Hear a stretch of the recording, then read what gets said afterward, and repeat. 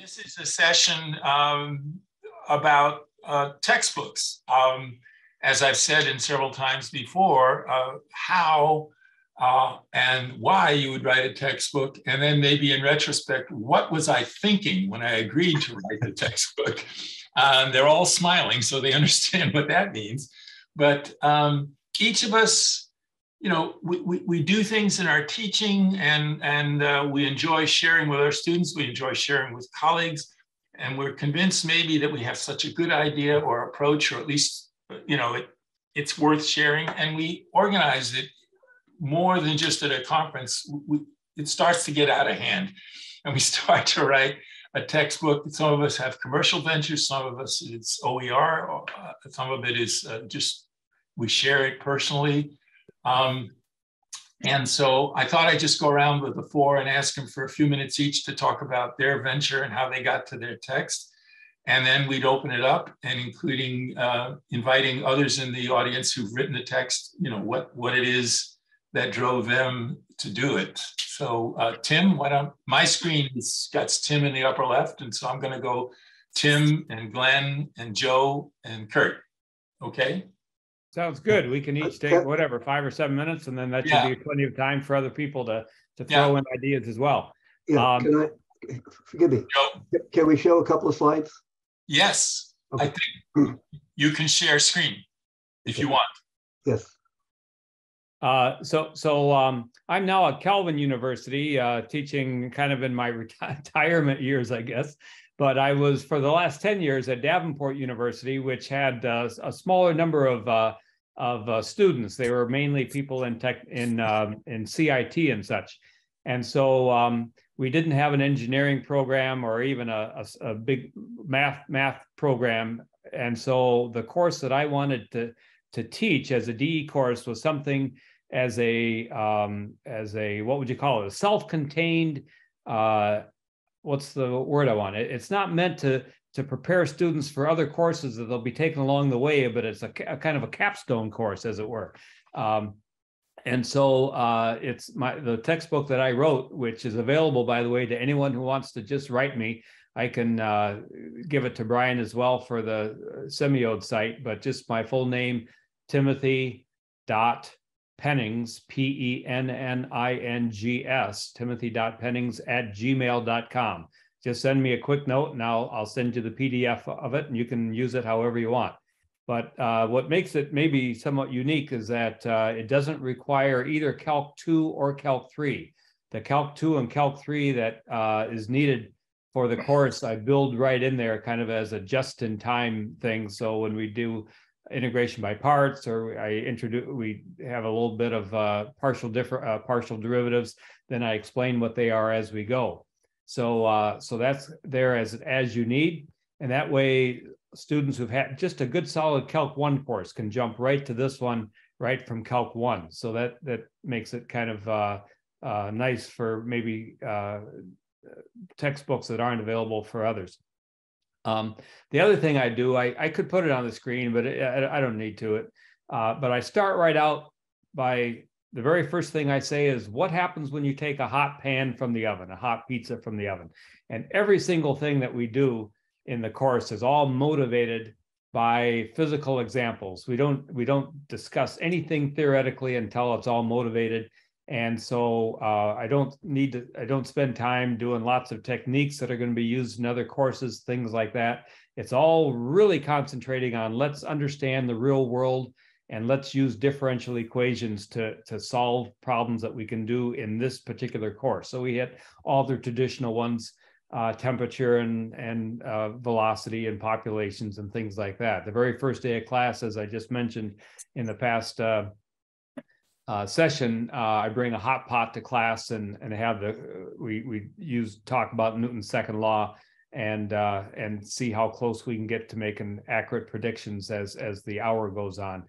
One of my favorite things I do in this course is a project that I developed called optimizing a trip upriver, in which we figure out if you are pushing a barge or rowing a kayak or a boat, a canoe upstream against a current, what's the speed at which you can get upstream with the minimum amount of energy.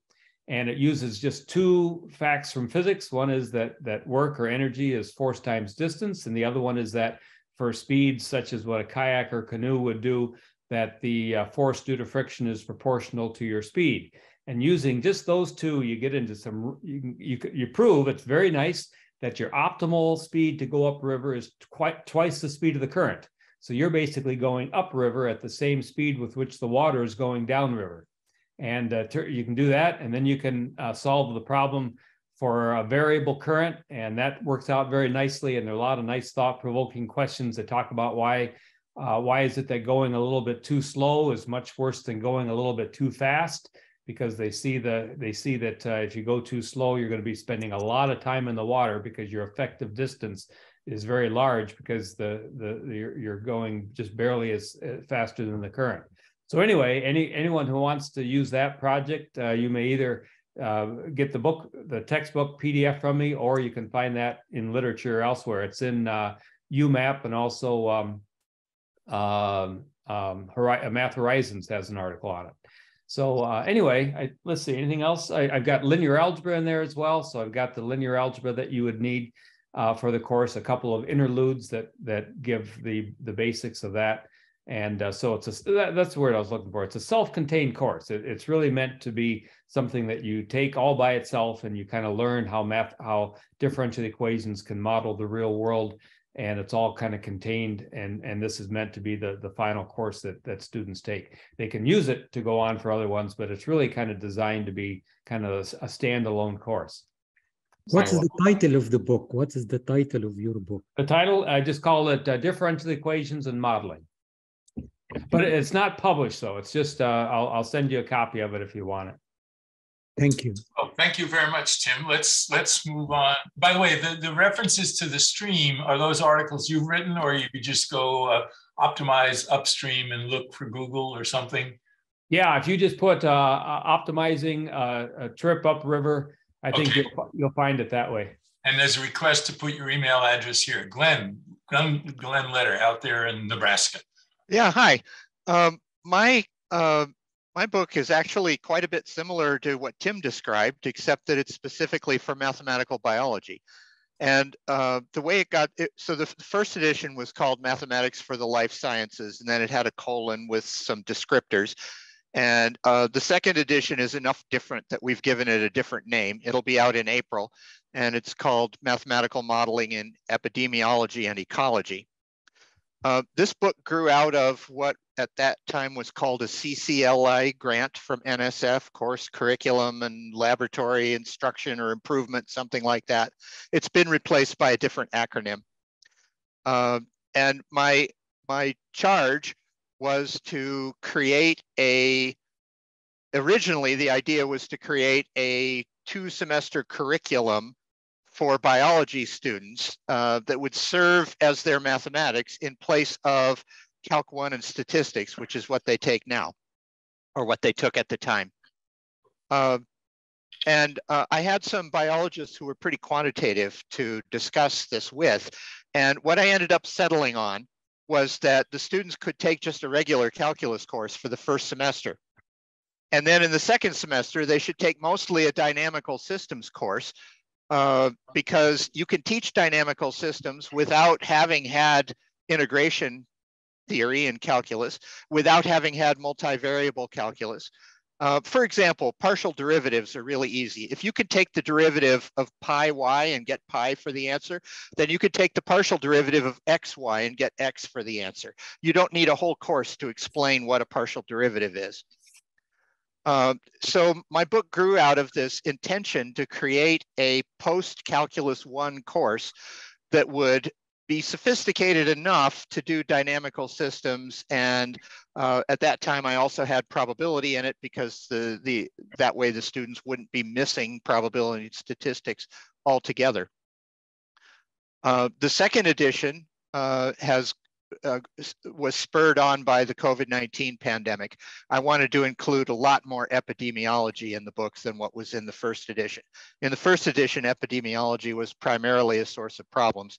But in the second edition, there are a lot of sections that are specifically about epidemiology, and I use them as epidemiology models as examples whenever possible. I want to just add a couple of bits of wisdom that I gleaned from the book writing process in case I don't get an opportunity to say it later. So there are two things I wanted to say here. One is, don't write a book to make money, because you won't make money.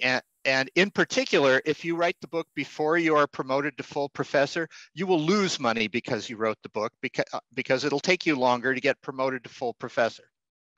And the second thing is that the way you interact with publishers is extremely important. And there's a best way to do that, especially for new book authors. The best way to do that is to write your table of contents in one chapter before you talk to anybody. Then send that table of contents in one chapter to editors at different publishing companies, and they'll send it out for reviews, and you'll get some sense of who's interested in it. And then don't talk to them, and then say, okay, I'm work on it some more. And then don't go back to the book publishers until you have a first draft completely finished. Because from the moment you sign the contract until the book is published, you want to have that company be as stable as possible. You don't want 3 years to elapse between when you sign a contract and the book is published, because they'll have a lot of changeover in the people who work at the company. And the editor that signed you will be gone, and you'll have a different editor who's not invested in your book. Oh, that's very practical. Very good advice. Well, I learned that the hard way. Okay, all right. Well, thank you, Glenn. Let's go, Joe. Okay, forgive me for putting up. I'll share the screen here. Oh, that's fine. Okay, so I've actually written 3 textbooks. Nobody asked me to do any of them. It was all of my own volition. The first one here was in 1966, the first edition of Feedback and Control Systems for Dan Schaum. Actually, I have to admit that Dan Schaum did ask me to do this when I first met him. And then I got 2 co-authors. One was my mentor for my master's degree, and another was a colleague I had just recently met who just got a PhD in control theory from Berkeley. And together we put this book, Feedback and Control Systems, together. The second edition, then we included a discrete time system. So, and some people didn't like that. They wanted to keep it continuous. I did get some mail about that. But this was a project that I started when I was a grad student, and I did it because I knew that I would love teaching, and I liked expressing things. I liked writing and I liked teaching. So today I got McGraw-Hill sent me a contract to sign, which I'm not signing yet because I don't understand it, for the 4th edition of this. So hopefully I'll have a conversation with the editor tomorrow at McGraw-Hill, because I really don't trust them.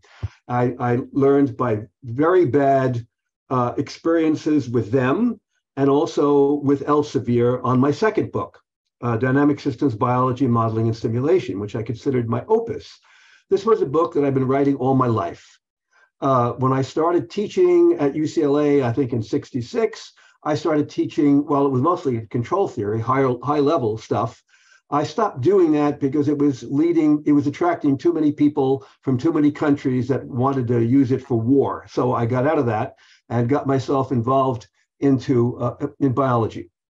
And so I taught from documents that I would produce and update every single quarter or semester at the time, and eventually turned it into this book, which was published in 2014. It's about 900 pages. It's pretty much everything that I knew at the time about modeling biological systems.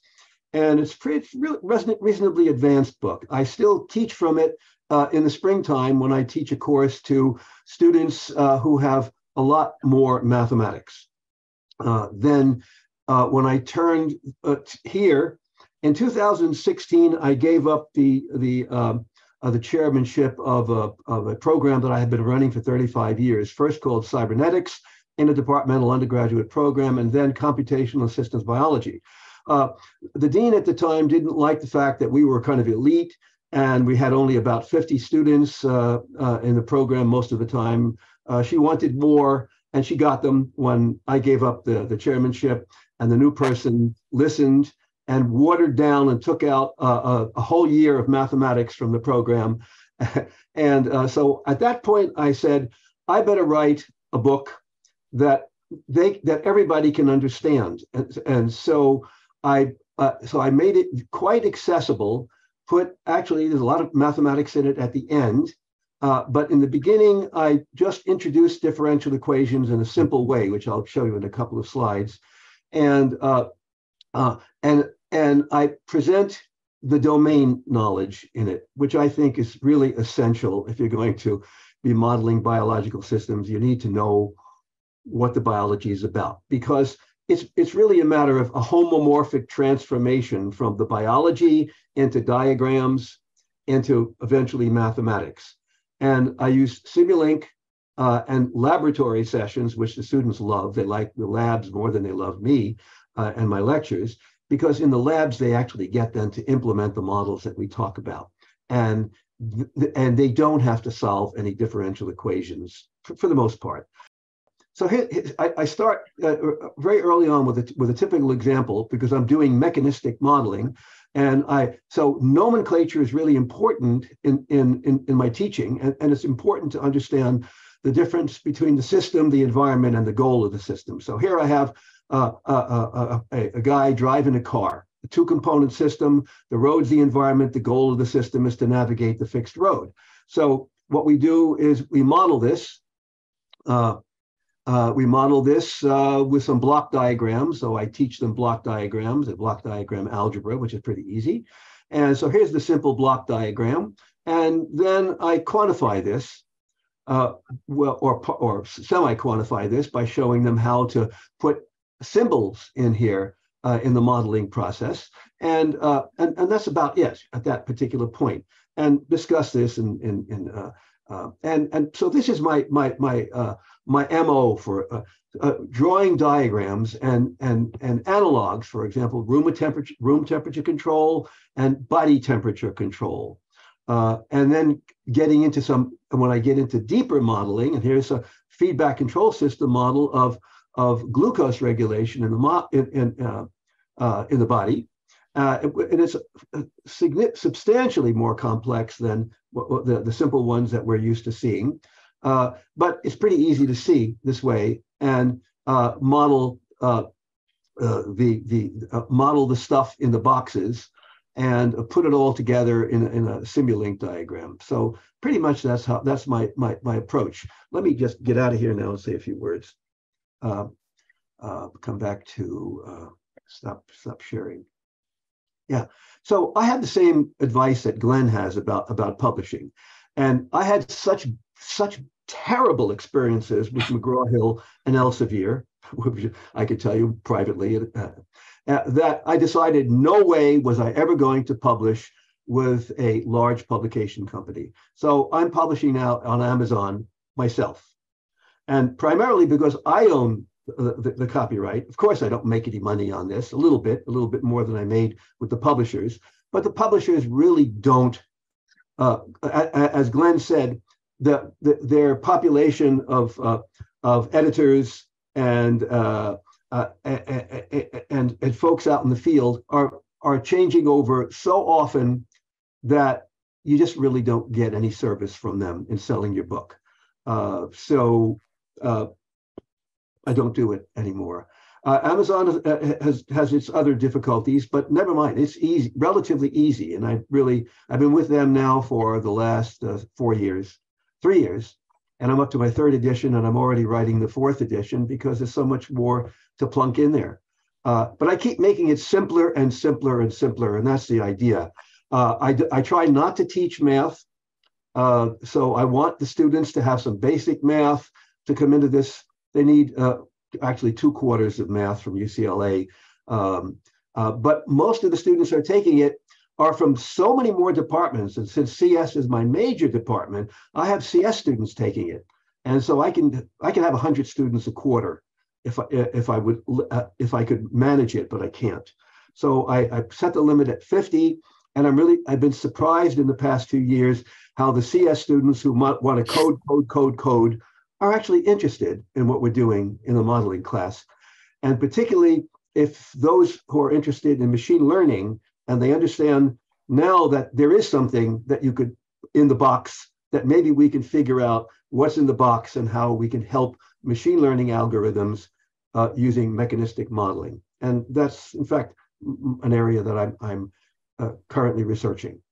Okay. That's about what I have. Thank you. So I hope that. So we've had 2 out of 3 so far bashing commercial publishing houses. And I think the transitory nature is probably as much a problem because the personnel that you trusted and dealt with moves on. Okay, let's move to Kurt. Kurt already had a session the other day with some users from Florida of the textbook that he's written for Simiode. This is a Simiode sponsored conference, so we thought, okay, let's feature the Simiode text, and besides, we're proud of it.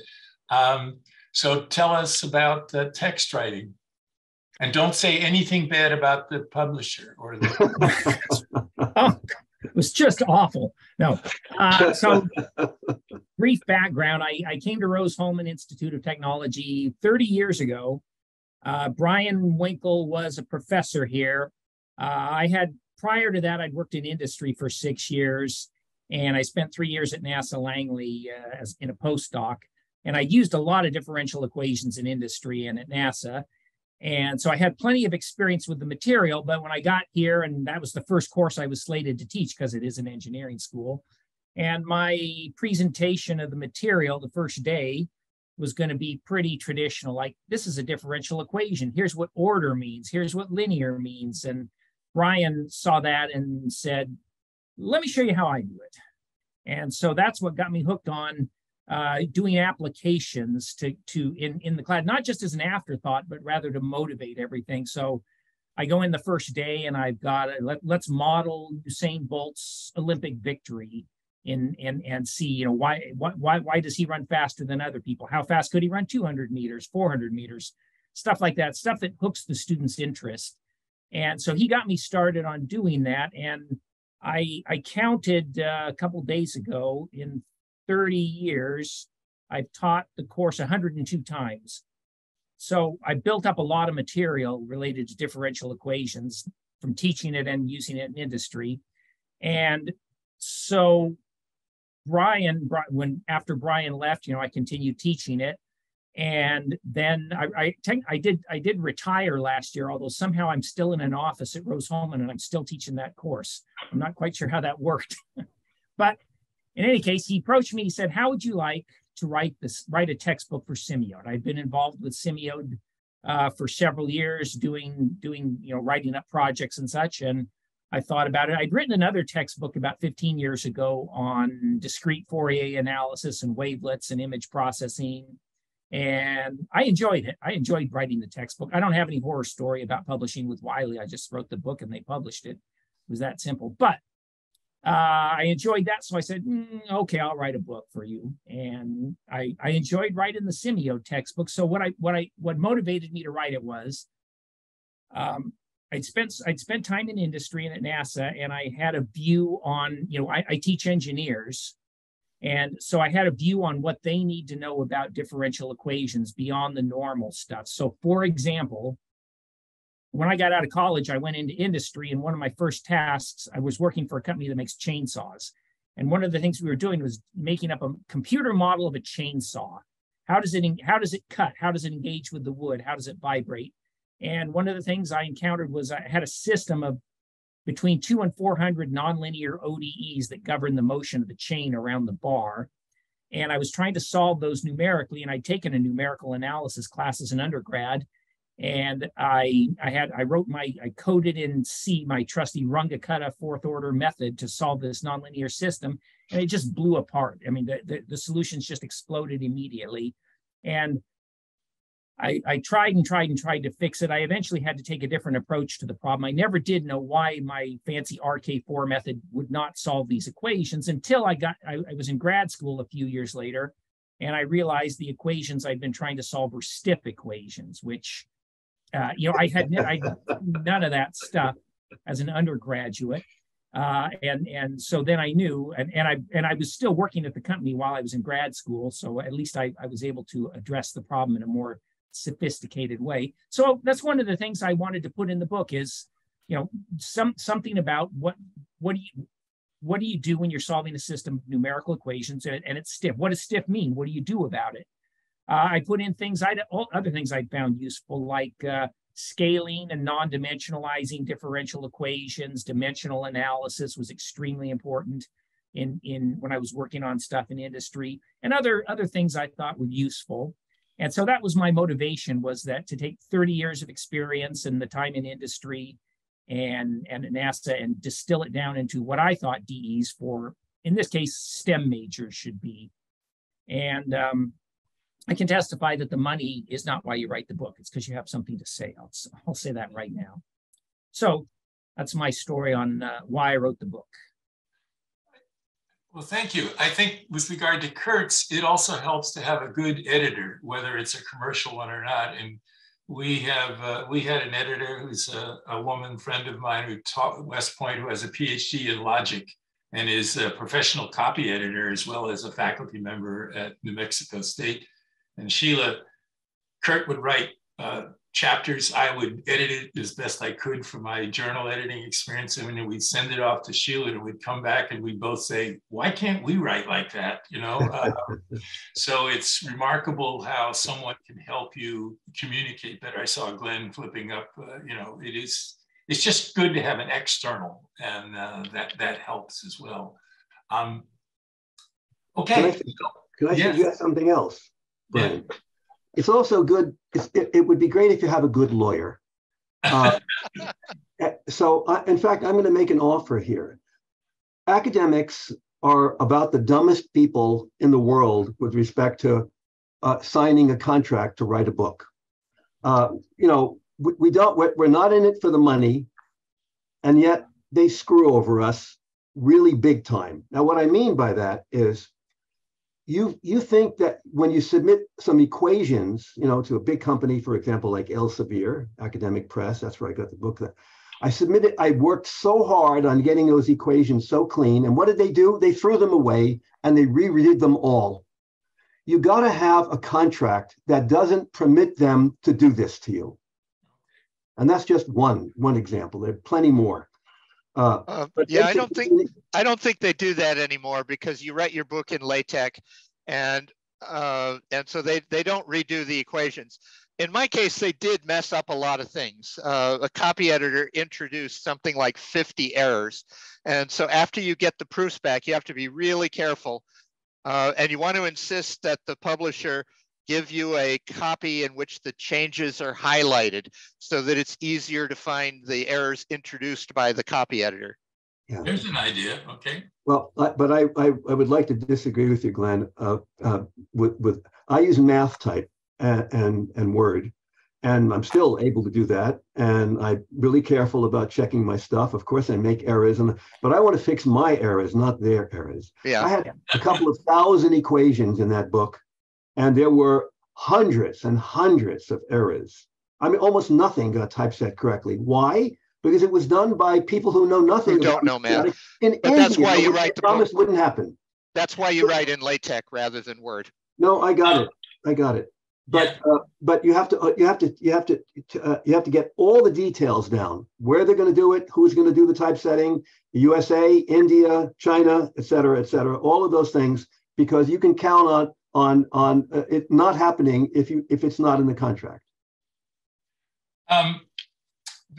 The idea of money is something of interest. Kurt has written this book, and we have a certain percentage that comes to the author, a rather standard figure. But one of the reasons that I wanted a textbook was to make money for Simeode, not because I draw any money, but it needs money. We had an NSF grant And basically, I went to a workshop, a massive workshop they called a boot camp. And one of the things is NSF didn't run it, but a group funded by them. And they go, what do you do when the money runs out? Okay. So what we do at Semiote is we have three, and I won't say the word money making in that sense, but three sustainability efforts. There's this conference. We charged you a modest fee. We have certain costs, the platform and so forth, and we may come out close. Then we have a Scutum, which is a student-run competition. It's not run on the scope that COMAP's competitions. COMAP runs a competition and has 28,000 teams at $100 a pop. You do the math, okay? We had 160 teams at $75. So we are not even on the scale. However, all of these, and then there's the text. And all of these are about our mission, just as Joe's and Glenn's and Tim's are. They're about what we believe. They're, putting our heart on our sleeve. We're putting years of experience in it. And in my case, as the director of this project, I want to be able to eventually offer some faculty member a stipend, like a journal editor would get. If you work as a journal editor, you get reductions. And so I'm trying to generate some funds, but at the same time, keeping costs down. So that's our financial arrangement. And every once in a while, Kurt gets a check for, was it 50,000 the last time? Maybe I'm off. No, he gets a check for some order of magnitude with a deep appreciation. And we are working at, promoting this as a viable text and a modeling first syntax. And we all have to work on promoting stuff. And, I'm grateful for Joe and Glenn and Tim for being here to, number one, share great ideas and help promote what they're doing so that it gets into the hands of folks and to the heart of the matter to students. Before I open it up to, I see Jim Sandifer in the audience, and I don't see Tom Judson, but any other comments you have? And we have another half an hour here. We're not in any hurry. But, yeah. Thank you, Bryan, for giving us this opportunity. I'd like to ask a question, if anybody can help me answer this. How do you market your books? Because that's really difficult. Yeah. I realize, of course, that my book is not going to sell very many or get much out there unless it gets adopted in courses where modeling is being taught. And I'm hoping to have mine adopted in life science departments because that's how I wrote it. And the reviews, the academic reviews I got, understand that and are basically promoting it for teaching in life science departments. But I don't know how to get to them. Glenn, can you help with that? No, I am horrible at that.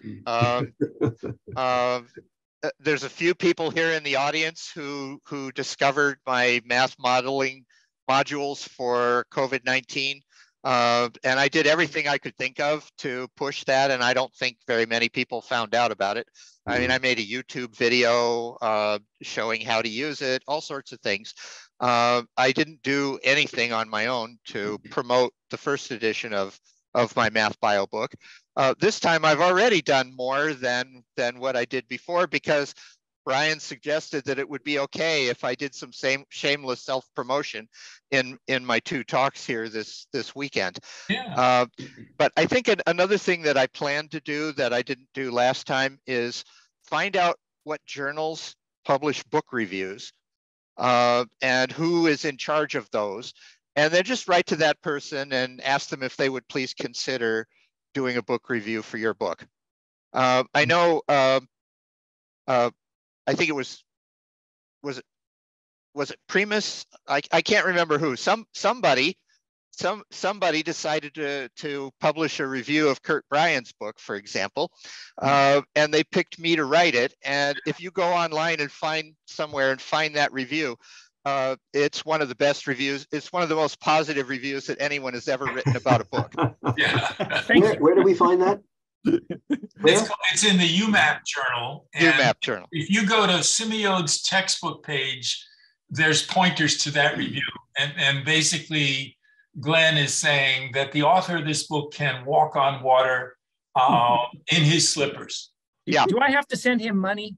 No, you don't have to send Nope.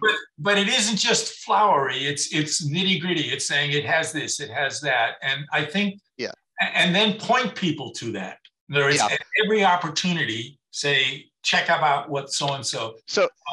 So one thing that you really need as a book author, and this is where the bigger publishers have the advantage, is you really need reviews from people who might consider using your book.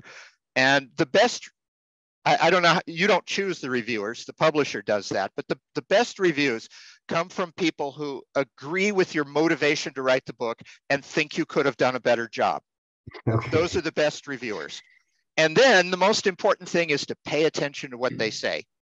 So in my first review of Kurt's book, if I had given a grade, it probably would have been a B+, maybe an A-. And I sent Kurt some suggestions, and he took every one of my suggestions, which changed my review to an A+. Yeah, they were good. And I learned something. Yeah. Could I interject? Because I'm sort of, I want to first thank Bryan for inviting me. I'm on the other side. I'm a biologist, so I'm not usually at a conference like this. And I'll be talking at 5 o'clock about the way in which I try to teach math modeling to students who really do not want to learn it, which are biology students. But I want to comment that part of the issue is that only recently has there been a development of these systems biology programs. We have one at Case Western Reserve. And that's a place where you're starting to attract students who are actually interested in biological systems and in modeling. So if you're trying to get your textbooks in the hands of biology students who would actually care about it, finding faculty who are engaged in systems biology, especially in biology departments rather than in math departments, is where you'll have much larger catchment. When I speak, I'll talk a little bit about what I've chosen to do in order to make my textbooks accessible to students. I was resonating a lot with what Joe was saying. I had thought about publishing. My mother-in-law is a lawyer and a judge, and so I had gotten some interest. I showed her the contract, and she was going through all the different changes you have to make, including the fact that you lose control of the book once they publish it and decide they want to do a second edition. You're not interested. They'll just take it out of your hands and it's somebody else's book. And I realized I really didn't want to do this. Anyhow, so if you stick around, I'll have some things to say about what I've done. But I think that in terms of trying to get this into the right hands, I would suggest people look into systems biology, the places where systems biology is being developed, because I think you'll have instructors, I mean, looking at the books you're describing, I think will be much more interesting to them. So just another thing is that, there's public domain for, as Hillel was pointing out, there's systems department, there's a chairman, there's a undergraduate course director. Usually the emails are there. It takes some time. My wife took a month-long cruise with a friend and I was stuck at home. And so I spent time browsing departments around the world. And you just send them the table of contents and the PDF of the first chapter, something like that, to engender them. If you can get a review, a short review or something somewhere, you get one like Glenn has. I could sell the Brooklyn Bridge with that one. And you just have to shop it around. I mean, if you have students that can help you, you have to decide how much you're going to pay someone to do that. But I think getting it out, we've been trying to get a review in Siam Review for 2 years now. And I keep sending the editor the complete PDF of the book, and I say, send it to wherever you need. And nothing happens, and I understand that, but it's a work. It's maybe more work than doing the book sometimes. If you Siam Review is more mathematical and more advanced, but there is Applied Mechanics Review. Did you try Applied Mechanics Review? This is good good place to for also students for textbooks. And applied mechanics review is more accessible than the SAM review. SAM review is very good. It's very good, but it takes 2 years, as you said, Yes. before you get into it. Also, either AMS or MAA does book reviews. I forget which. And MAA. I know that because I wrote a couple of reviews for them. The MAA does. The MAA does Yeah. it. I'm a member of the Mathematical Association of America. The last part is reviews, and those actually are very influential. I mean, because usually the person who's doing it is someone they may themselves have written the book, and then they review and they also compare. And so if they are very enthusiastic, it really suggests that it's worth looking at. Is Bryan Borchers still in charge of the book reviews? Let me take a quick look. Well, don't spend time on it. I thought maybe you'd know right away. It says Darren Glass is the person who's in charge of okay. review. At least The other thing is, Joe was talking. Baron Glass? Darren Glass. Yeah. Jim may want to say something, or Frank, there's other authors in the group, but just getting adoption is important. We just got Kurt's book adopted by Montana State University. And there's 286 students taking a differential equation course out there in Bozeman, Montana. And so we sell the book through our website, and it goes through Shopify, and we had it printed by AccuTrack, which is not like Amazon, but it's somewhat like that. And so I keep track of the orders and all that kind of stuff. Although Lee Noble has set that up, and Kim Shelton is our text salesperson part-time. So we're trying to keep costs down, but it took us a year and a half to get a school with about 200 plus students to adopt it. Florida Polytech Institute was there and talking with Kurt in the panel the other day, and they've adopted it. They think so much of him that they're flying him down there to give a talk, I guess, shortly. Is that right? Next month. Yeah. So that's you have to kind of work at it that way and suffer the trip to Florida in March. I've had it easy though. I don't have to do any of the marketing or figure it out, any of the economics. I just sit and think about math and write about math. It's a dream job. Yeah. Well, Jim, you have a lot. Yeah, I'd like to just say a couple of things, because my book is a little different than yours. That I got into it because I was interested in discrete dynamical systems. So it's really a discrete version of a differential equations course. And I wrote one, and it was published in 1990 by Oxford University Press, Discrete Dynamical Systems Theory and Applications. And that one, it uses, so it's sort of in some sense, a capstone course. It requires students to have had calculus, linear algebra, and multivariable calculus. And it sort of shows them why all those courses were required of them. And then I wrote a parallel course that uses spreadsheets and is for liberal arts students, where they're doing much the same models, but they can do it easily because they're discrete. Now, I also had problems marketing my books, which is why they're out of print. I have gotten the copyrights back. I now have PDFs of both books. So if anybody is interested in those, just like Tim, I can send you the PDF for free, and you can use them in your classes. The first course, the Discrete Dynamical Systems, after I wrote it, over the years, I kept looking at it and going, gosh, I could do better on this section, and I could do better on this section. So I'm currently trying to rewrite that, but it's a slow process, and I keep getting interested in other things. That's a good sign, though. There's nothing wrong with that, right? That's right. Can I make a suggestion? Yeah. One of the nice things about working with KDF Amazon is that you can update your manuscript at any time. So I could send something to them today, and 3 days from now, the new one will be available. So I'm taking advantage of that. Just keep updating the manuscript in the current version. And then when I have enough new material in there, it'll be third, fourth edition. Thank you. That's a great suggestion. Yeah. So they're really great in that respect. Unfortunately, it's the review process at Amazon that is weak. Namely, Amazon communities, they allow reviews without reviews.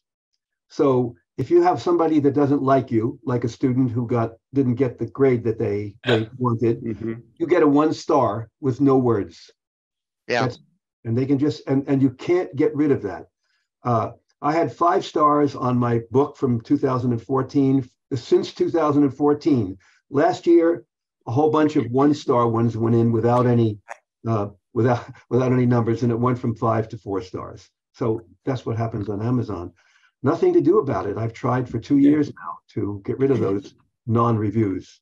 Will Amazon publish excerpts like the table of contents or chapter 1 or anything like that? Yeah, in fact, that's really nice. When they put my book, my third edition up on January 3rd, and on that day, what was available was not just the first couple of pages, but the first chapter. And that was fine with me.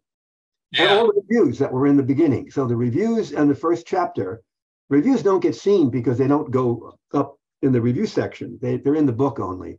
So they get to see the reviews. And if I can get people to look at the book on Amazon, then they'll see good reviews from academics. Tell us again about reviews in Amazon. Go through that again.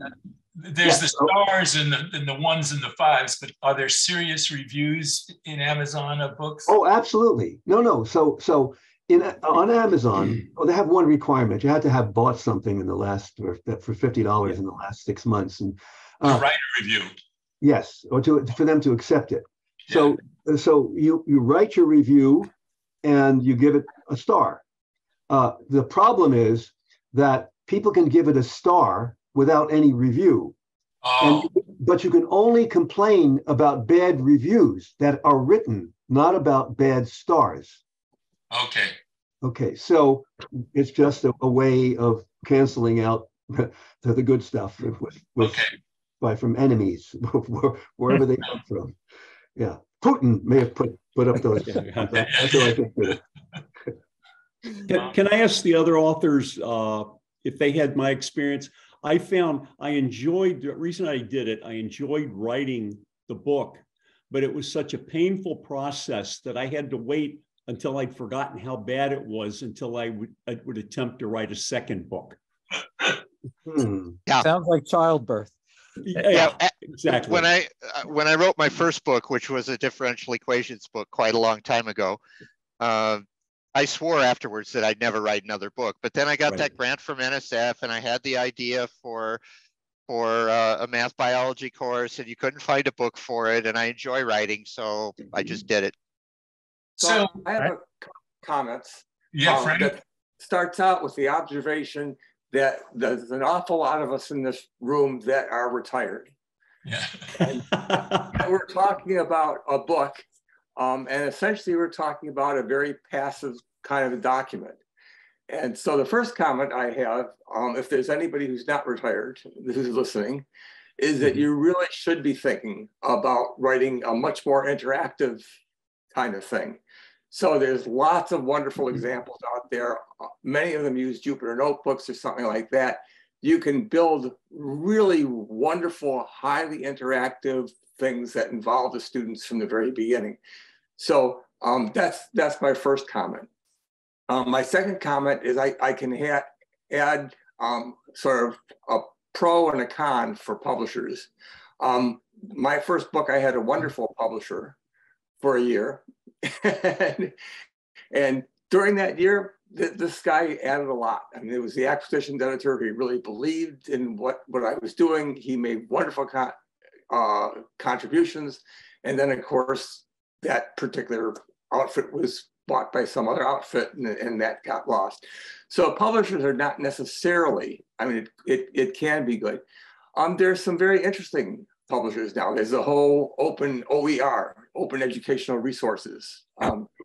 And that's there's some really wonderful books there, and they're very attractive. It's obviously not designed for making money, but none of us are making money anyway. And it is a way of getting things out there and more widely used. And they're getting much more sophisticated in terms of supporting things like Jupyter, like these highly interactive kinds of things. And finally, of course, YouTube. A really good way to reach people is YouTube videos. And it's you know, things do go viral.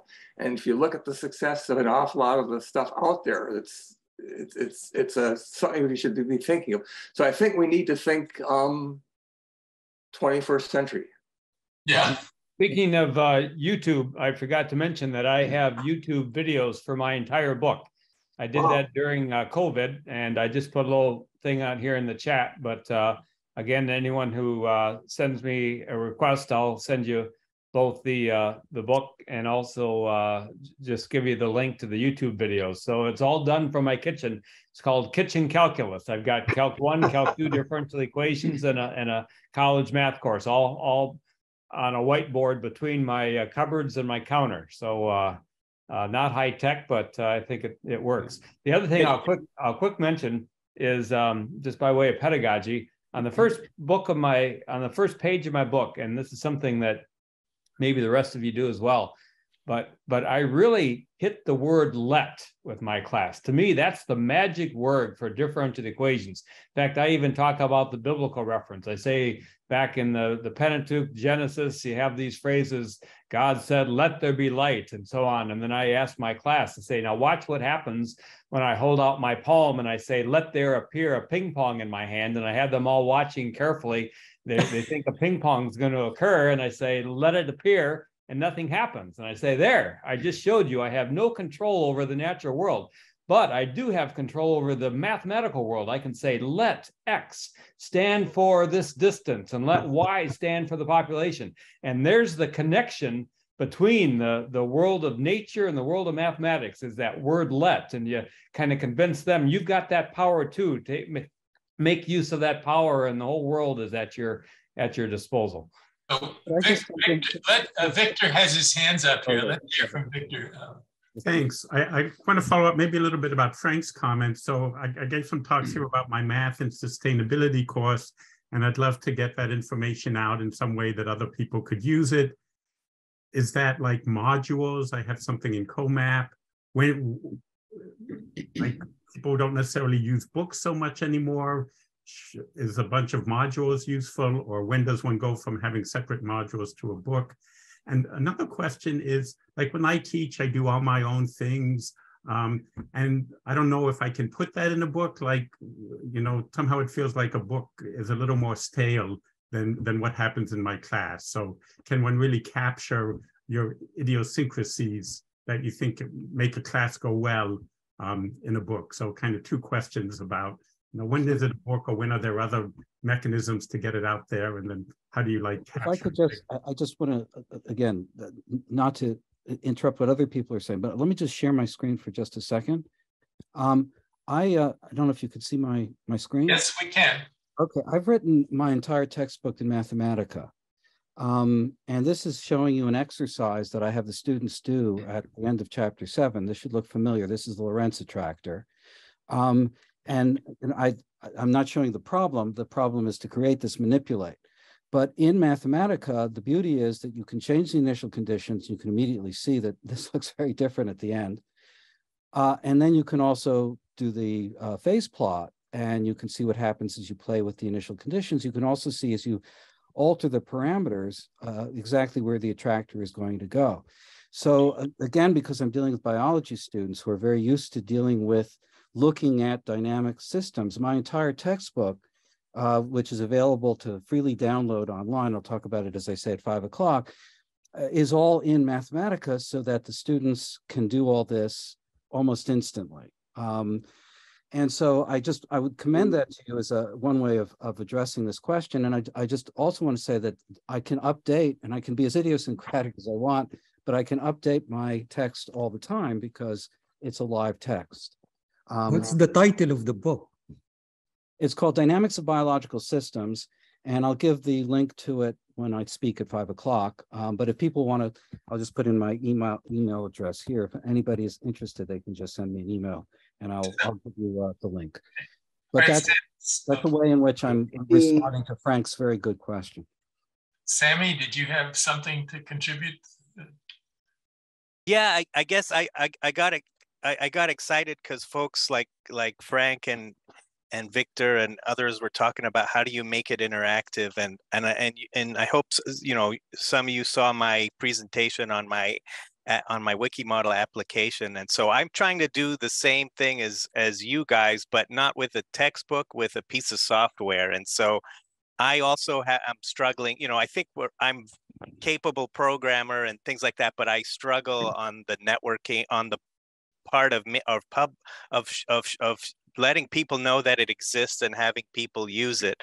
And so I'm hoping that, you know, that I'm trying to do the same thing, but with software and not books. And with me, if nobody uses it, I still pay Google and Amazon a monthly fee because it's on the cloud. So, and I don't mind doing that. You know, my purpose for making this software was to help students understand the value in mathematics and not get bogged down by not necessarily understanding the mathematical implementation of models, but to get excited about it. And so I'm hoping, you know, that maybe software like that can also make courses more interactive. Yeah. Carrie, you had a comment? Oh, well, yeah, this is just such a wonderful panel conversation. I just had a very direct nuts and bolts question is in terms of workflow and software for figures and illustrations. I'm coming from where I wrote a book in 2019 with a co-author on model testing. It was Oxford University Press. And if my co-author wasn't so skilled as he was with Illustrator, the book probably would still be sitting unpublished. That sometimes the nuts and bolts issues are important. So just curious what you do for that. You find a collaborator is what you've done, right? Yes. In my case, all my figures are MATLAB generated. And one of the features of my book is that I have a suite of 22 really simple MATLAB programs that go along with the book. And some of the exercises ask students to change scenarios or change the differential equation. And so I just used very specialized versions of those programs for each figure. Right. I didn't mean so much as plots, because those are, as you say, easy to generate. I meant literally where you have to make a figure or an illustration of like a system. Yeah, I see. I don't have anything like that to worry about. Or a photograph or something, you know, just any graphic that you want. And traditionally publishers provided that, but I think a number of us are finding out they just want the final manuscript. You know, they're not ready to jump in. One year I was in Paul Zorn's office up at St. Olaf's, and the phone rang. And, you know, I said, should I leave? And he goes, no, stay. So I turned around, and there was a blackboard that was just filled with stuff. 1, 2, 3, 4, 5, 27, 28, 29. And he got off the phone. I go, what is that? He goes, those are the steps you have to do a calculus book. And he and his colleague had written it, and it was just staggering, you know.